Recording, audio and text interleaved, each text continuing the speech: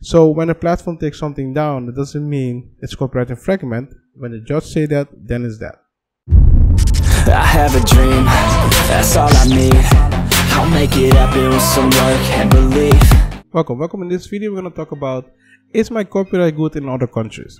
So imagine you get a copyright in the Netherlands or in the Kingdom of the Netherlands, and you're asking yourself, okay, I have a copyright in the Netherlands or Kingdom, I can prove that, but how is that same right in other country? How do I know if I have that same right in other country? And if I have a right, what can I do with it? Interesting question, right? So in this video, I'm going to talk about those kind of things. I'm not going in depth about certain kind of country. If you're interested in this kind of things, what you need to do is just follow this channel, because during this channel, I will discuss the copyright rules of different countries. And based on that, you can see, oh, I can find the rules here. And if I have copyright somewhere, what does it mean with copyright here? So hopefully, if you find it interesting, follow the channel and I will keep you up to date. I will try to discuss every topic one by one. And if you're interested, just join the Discord. You will see when I'm online and where I discuss the kind of topic. You can ask a question live. I will try to answer them. If you're new to this channel, don't forget to subscribe. Let's begin. So let's go to the drawing board so I can draw the situation, so you can understand the situation, and so we can talk about that. So this is my drawing board, and simply, let's say we are in the Netherlands and we have copyright. So we call it Netherlands, and now we're in a small country, and in that country we establish, so we know, hey, I have copyrights, I can prove it, I have paper for it, I register, it's acknowledged, everything. But what is my copyright word, let's say in the US? Sorry about this. So what's the copyright word in the US? Or in China? Or in, let's say, Canada? These are sign of the country. Doesn't mean it's that big in reality, but it's just show you we are talking about country. So we have here Canada. Wow, it cannot. I need to get used to this. Canada, and you know what? Let's only use. Yes, letters. Canada, and let's do one more for a small one. Australia. I really need to get used to this pen.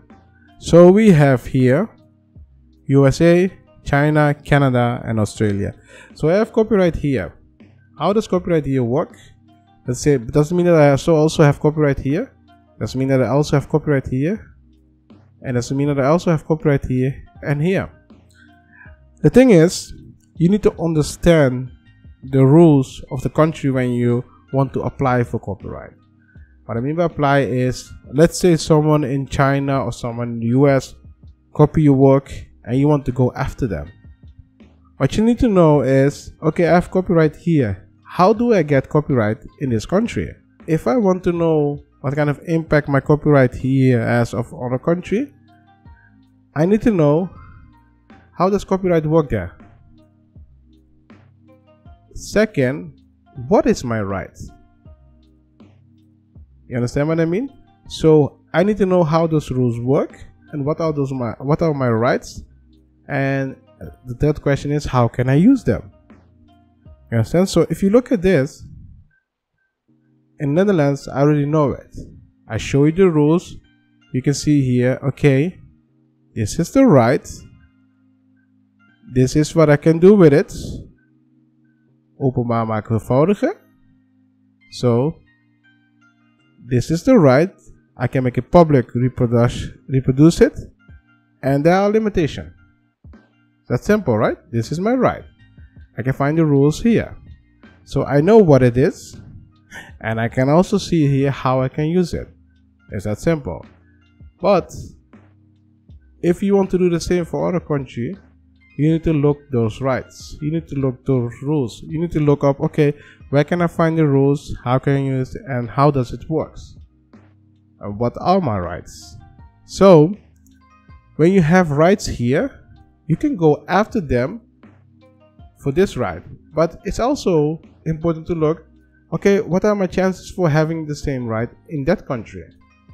You understand what I mean? Okay. So your copyright can be good in other countries. So if you look at the question of today is my copyright good in other country? It depends. Really, it depends on what the rules are in the countries. You have some countries that don't even have clear rules about copyright, or some countries they have rules about copyright, but you cannot take any action because some people don't take the rules seriously. So enforcement is going to be hard. I'm not going to name some country, I'm going to say anything about it. I'm just saying watch out for that. So if you have something and you really want to protect it with copyright, think twice, especially if it's international, because you can waste a lot of money for hiring a lawyer in the US to make your case, and after that you have to go to the court. That costs a lot of money. Same for China, same for Canada, same for Australia, because you do not know anything about those laws. And sometimes if you know about the rules and how they works, you can take actions, you can do some things before going to a lawyer in that country. So it's important to understand how it works and see if it's worth it hiring a lawyer or not in that country. So is it good in another country? It depends. If copyright is good in another country, then you know your rights and you know, okay, can I take this action or not? Simple, right? So think about those things. And you're asking the correct question, but the thing is, do you have the pocket to let someone else do the work for you? Do you have the pocket to go after this person?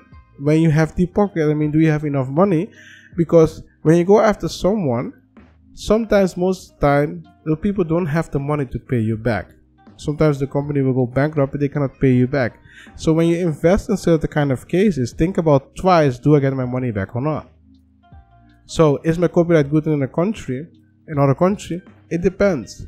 But even if it's good, is it worth it going after someone? Because when you go after someone, it doesn't mean you will get your investment back.